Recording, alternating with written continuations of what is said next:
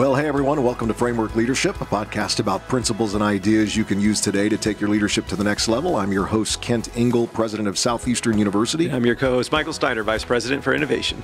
And we're excited today to introduce our guest on the show, Congresswoman Virginia Foxx. Congresswoman Foxx represents North Carolina's 5th District in the United States House of Representatives. She also serves as the Republican leader of the House Committee on Education and Labor. Prior to serving on Capitol Hill, Congresswoman Foxx also spent 10 years in the North Carolina Senate, and you have you worked in higher ed, so you're very familiar with all that. So we welcome you to the show. Great to have you with us. Well, thank you very much. I appreciate your inviting me to come to the campus. We want to open our conversation by talking about your passion for the judicial system and the legal landscape of our country. When did you first realize this was a career path that you felt you wanted to go down? Well, I grew up extremely poor in the mountains of North Carolina. So my goal when I was a high school student, actually in my senior year, was to go to college. At the last minute, I was encouraged by a teacher to do that and become a high school English teacher. But I was very poor. I worked hard, could not do student teaching. So I wound up getting a degree in English. And then I had a chance to go back and get a master's in college teaching, and I did that in sociology. And it wasn't until we were living in Boone at the time, and I went to a school board meeting as an observer for the League of Women Voters. And the school board was being particularly incompetent one night. And somebody turned around to me and said, "Why don't you run for the school board?" And I said, "Oh, no, I'm not qualified." Well, I had a master's in college teaching. I was working at Appalachian as an administrator, and I had a child in school. And I went home and I said to my husband, who's really the political person in the family, Ron Hester suggested I should run for school board. He said, "I think you should." So I ran and I lost. But I ran again 2 years later, and I won big time. And I was pleased to be on the school board. I did it for 12 years. Then I did some work for a Republican governor. I was deputy secretary for administration in Raleigh and was beginning then to get into the political world. And then I became the president of a community college. And my board of trustees became very, very political and was giving me a hard time. And I had taken on a very bad school and turned it into a school that was chosen as the best community college in the country a few years ago. Well, I was praying a lot about what to do with this board. And one morning I woke up and I had this very clear message in my brain. These people are like Joseph's brothers. They mean you ill. Trust me. And so I said to my husband, I'm not going to fight with these people. I was an at-will employee. They could have fired me at any moment. And I said, no, I'm going to work this out. I'm going to finish some projects I'm working on, and then I'm going to leave. But I don't know what I'm going to do. Well, right after I told the board this, and we worked out an arrangement that I could finish these projects and all that, I was asked to run for the legislature in North Carolina, in a district no Republican had ever won.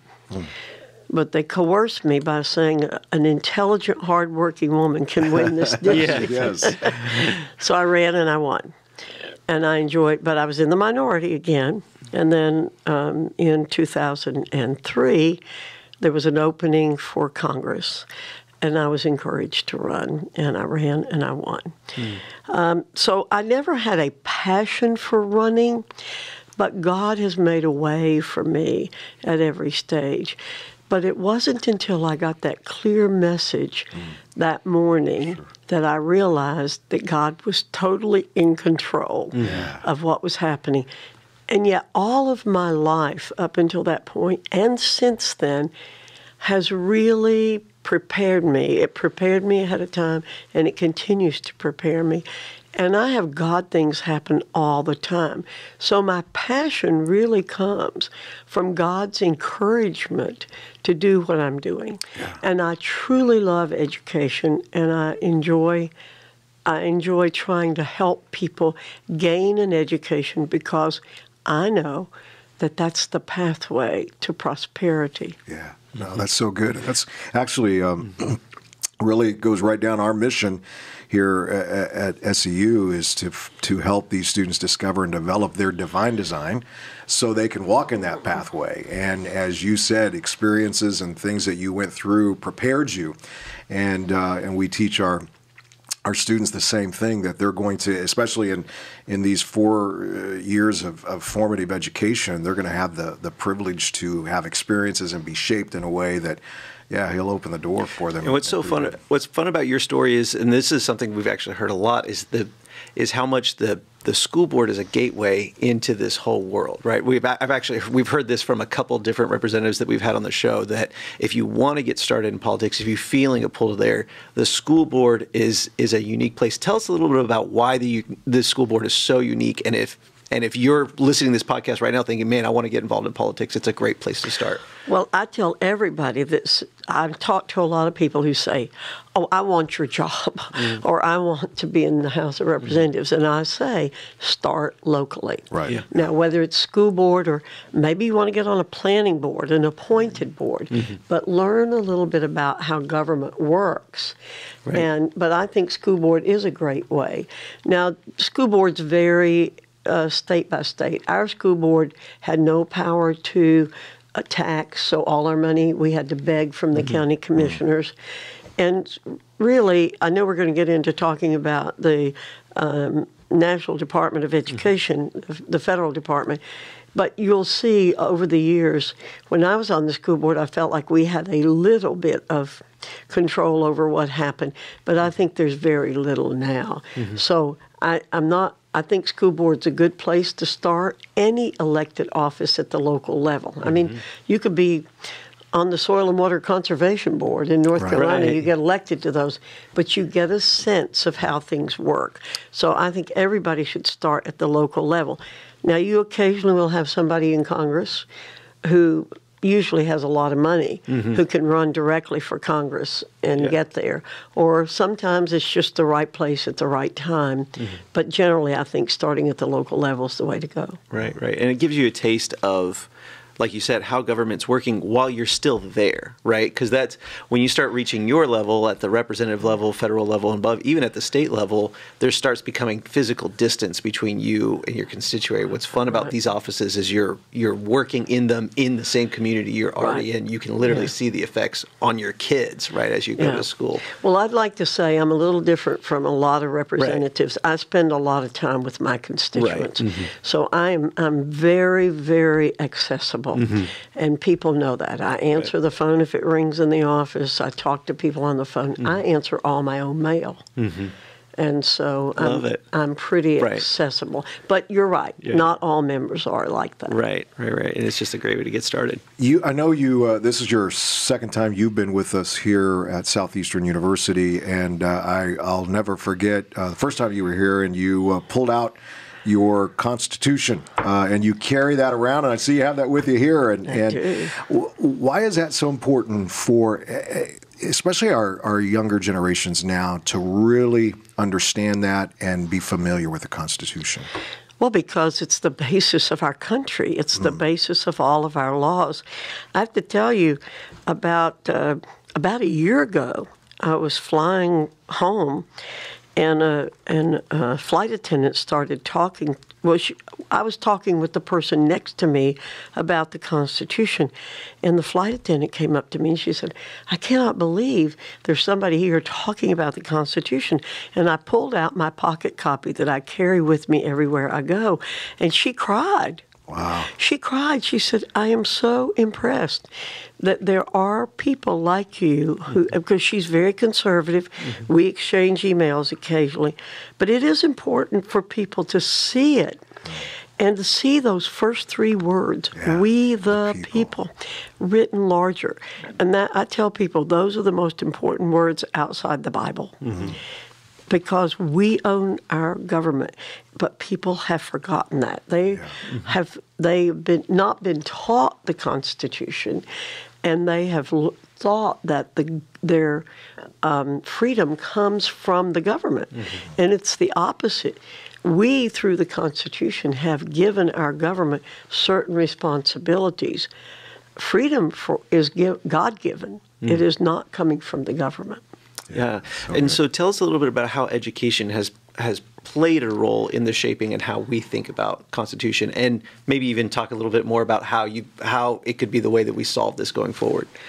Well, we don't teach the Constitution very much. Yeah. We really don't teach about the foundations of our country. We don't teach our history.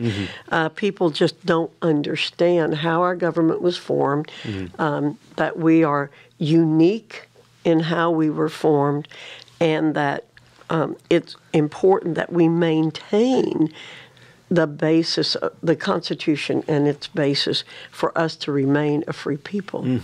And I think you just hit on something that's so important that I know our students kind of miss out until you start really diving into, is just how unique the American country is, how unique we are as a country in the history of the world, in the history of place. And even some people get their hair stand up a little bit when you say something like that, but it's true when you look at it. Can you talk a little bit more why that's so true? Well, absolutely. And I say that all the time to people. This was the first time in 1776, this is the first time ever that a people assumed they were free. Before that time, they were owned by somebody. Owned by somebody. This was truly radical. And when I talk to students a lot of times, if I'm not asked to give a special speech, I use the Constitution as my text. And I talk about all the items in the Constitution and where they came from in terms of our revolution against Britain and the king, and how he was a despot, and we wrote our Constitution to keep that from happening with a president. The structure of our government is really brilliant. We have never had the kind of minds, again, in our country, I don't believe, that were existent in the 1700s when our Constitution was written and the Declaration of Independence. Yeah. And so what's the number one thing we need to be doing now to continue the work that they started way back then? Explain again the structure of our government and explain why we are a free people.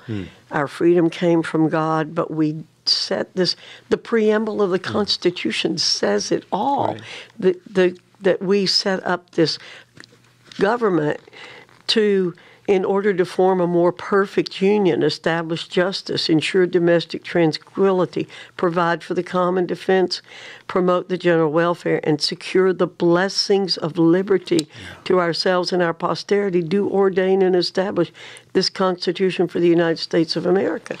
I mean, it used to be in school, everybody memorized that. Probably 5th and 6th grade, they memorized that. They don't read it. They don't understand what that means either. Memorizing it's one thing.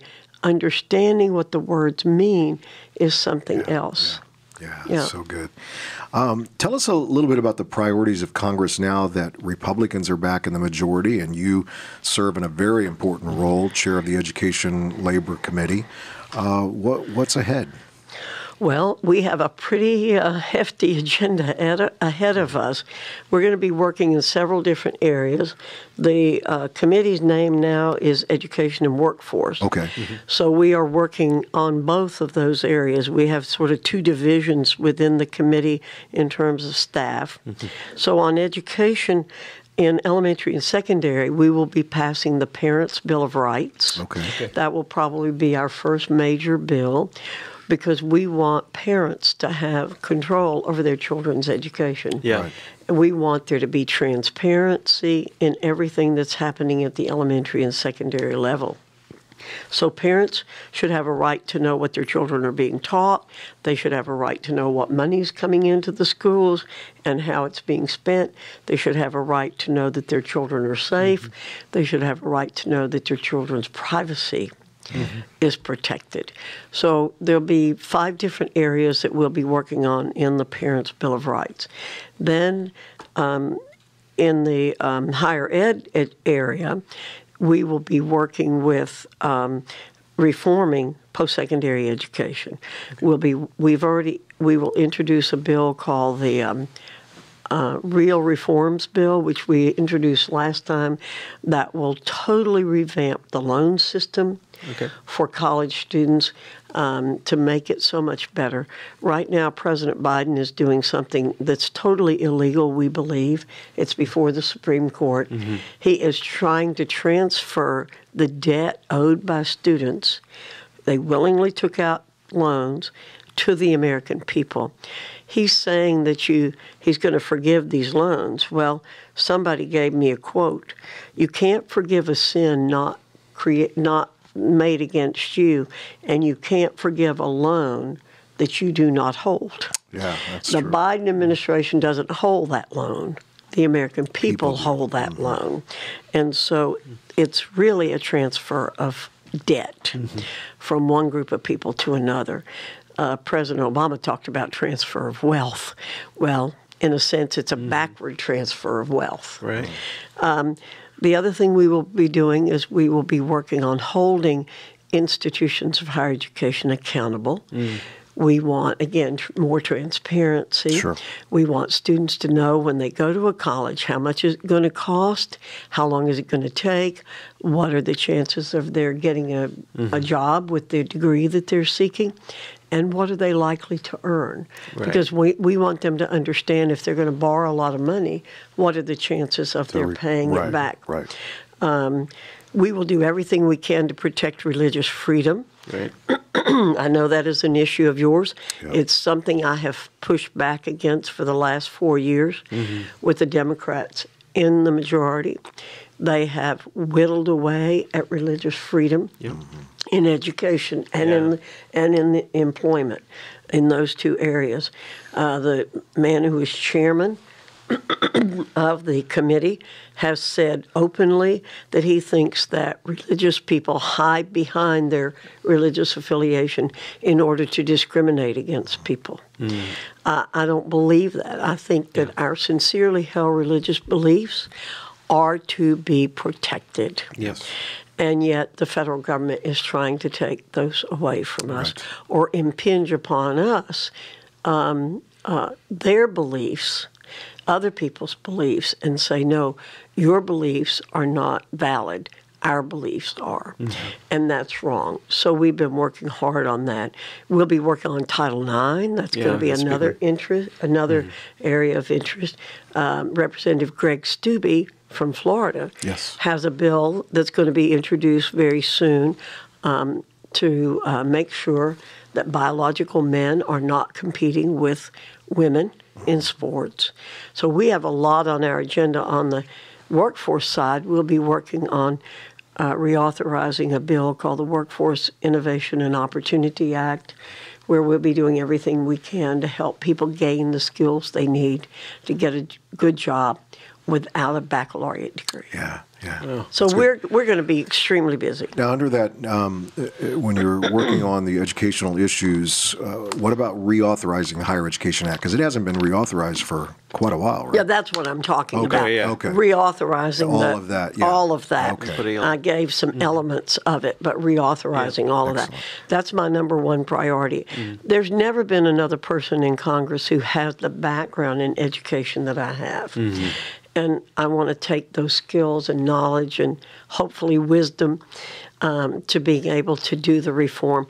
Never before has higher education been held in such low esteem. Right. So I think we have that opportunity. That's not true with schools like Southeastern. You're bursting at the seams.